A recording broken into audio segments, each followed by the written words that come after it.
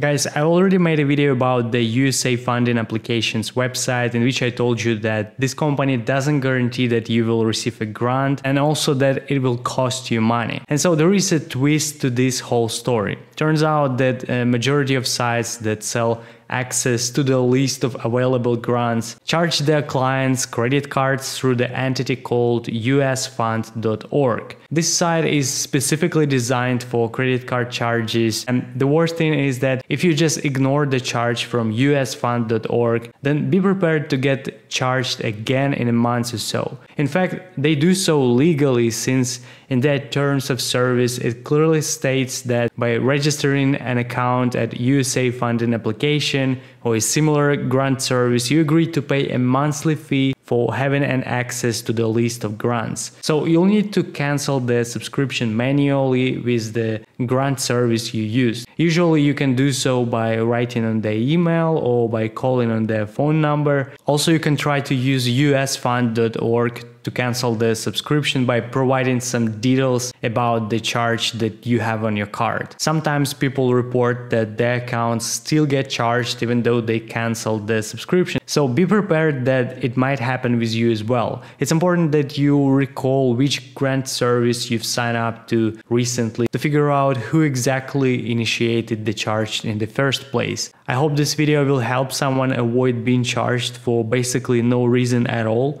Take care and good luck to you all.